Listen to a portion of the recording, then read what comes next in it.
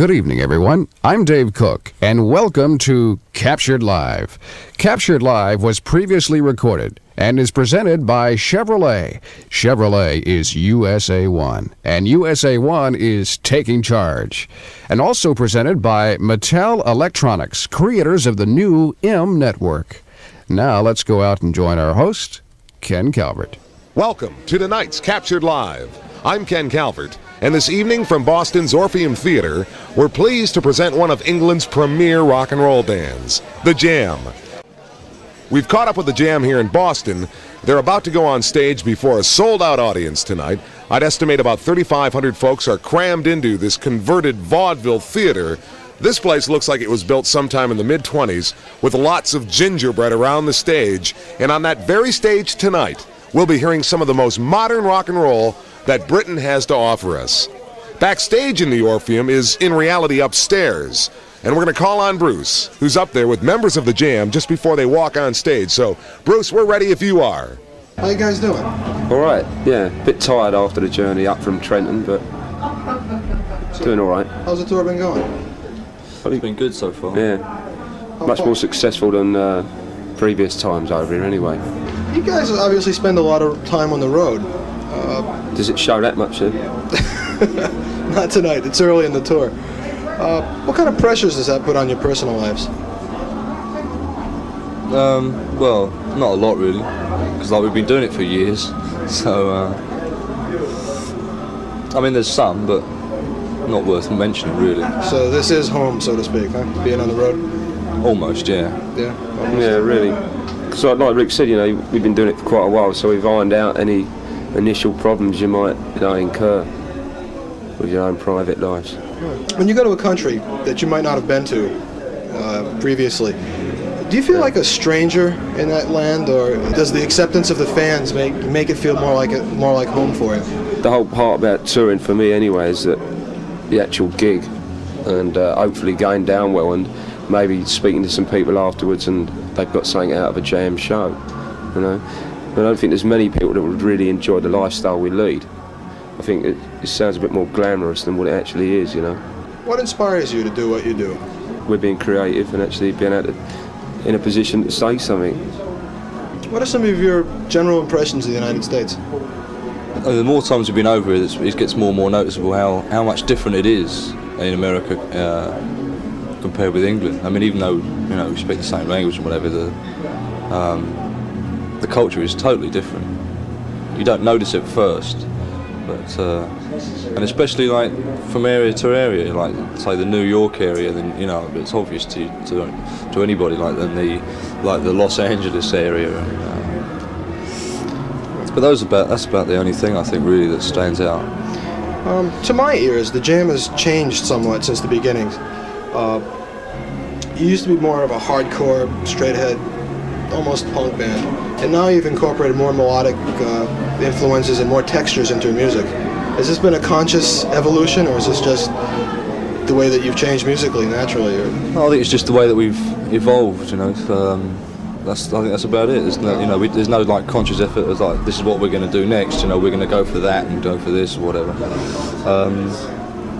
It's always been fairly natural. Okay, guys, I'd like to ask you one last question. Your road manager's hovering. He's hovering over there. Wants to get going. What can our audience expect from the Jam tonight? I don't know. We'll have to see how it goes. Okay. Like us, we don't really expect anything from our audience.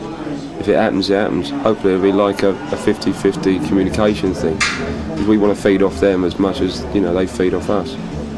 Okay, thanks a lot, and we'll see you on stage in a couple minutes. Right on. We'll be going backstage, upstairs, right after the show. But now, it's time, ladies and gentlemen, to welcome, Captured Live, The Jam. It's time now to go backstage with Bruce again, who's with The Jam, but wait a minute, they're not backstage. These guys are down front. They're signing autographs and mingling with the fans. This is not your average rock and roll band, friends.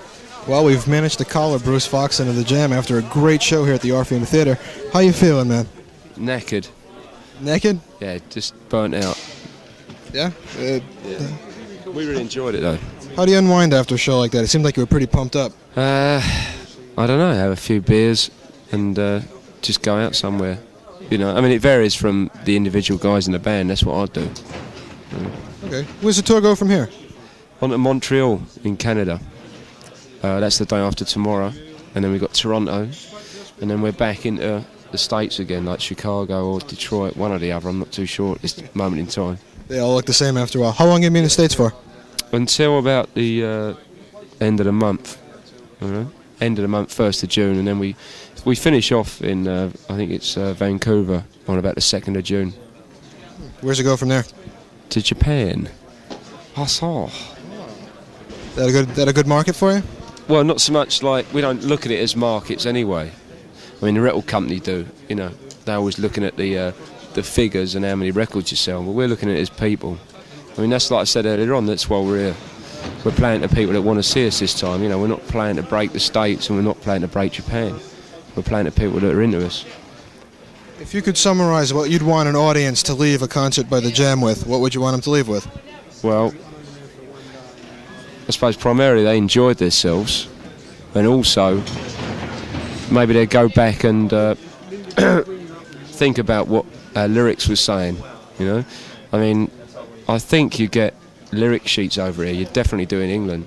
You might not be able to understand all the lyrics at a concert, but if you go home and read the lyrics and maybe you can adjust your personal, your individual lifestyle, just to be a bit more aware, you know, not just to come out of a gig and say, well, that was a great show, or that was pretty average, you know, who's on tomorrow night? We want it to be more than that.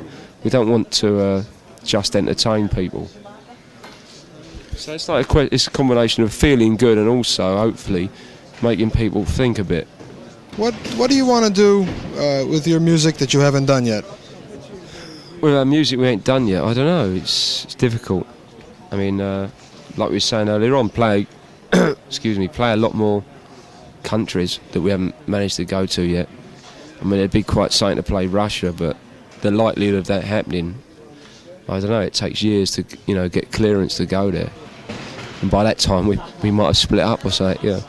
I know, just to play as many places as people want us to go, and then we want to go there, you know. What are the ultimate plans of this band? Are there any? Well, that's something we can't tell, because the Jam live, not exactly day to day, but they live like from 6 months to 6 months, you know. As long as we feel like we've got something to offer and something to say in our music, then we'll be touring. But we're not going to, hopefully we'll recognise the point in time when we haven't got anything worthwhile to say anymore. And then when that happens, we're finished, you know. Because we don't want to be a band that is around in 20 years' time playing our old hits, because that's not what we're about. You know, we're about now and 1982 and relevant songs now. Well, I think you'll be around for a long time. Thanks a lot. It was a great show, man. Well, thanks. We enjoyed Boston, yeah. Thanks, guys, for again taking time out to chat with us about tonight's show. As the audience filed out after the show, we caught some of their enthusiasm for the Jam. They're just so together. It's just fantastic. I mean, you know, some groups are really bad in concert, but the Jam, they just put it together and it's fantastic. They can move, they can dance. The bass player, I don't know what his name is, but he's just simply outrageous. They were hot, just a tight band. They're the best band in England, I think, right now. The horns are wonderful. Oh, what a nice addition. Lots of songs, lots of dancing. And their new stuff is spectacular. A lot of energy. They're obviously Motown influenced by the sound, so it was a very good show. On a scale of 1 through 10, I would give it an 8.65.